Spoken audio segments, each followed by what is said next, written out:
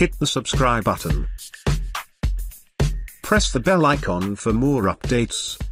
MiG chief Ilya Tarasenko, while speaking with Russian Daily Commerce, said that the company is exploring new orders for its MiG-35 series, and the company will respond to India's requirement for new generation fighter jets for its Air Force with MiG-35 and has already proposed upgraded MiG-29K/Cub carrier-borne fighters for Indian Navy's requirement. India plans to float a separate tender for twin-engine fighter jets soon under Make in India initiative, and MiG plans to respond with MiG-35 with complete transfer of technology. Tarasenko also confirmed that 45 MiG-29K/Cub carrier-borne fighters ordered by Indian Navy and 24 by Russian Navy have been delivered, and the company has no more orders for the navalized Fulcrum Request for Information (RFI), issued by Indian Navy for procurement of 57 multi-role carrier-borne fighters, MRCBF. For next-generation carrier-borne fighters has been responded by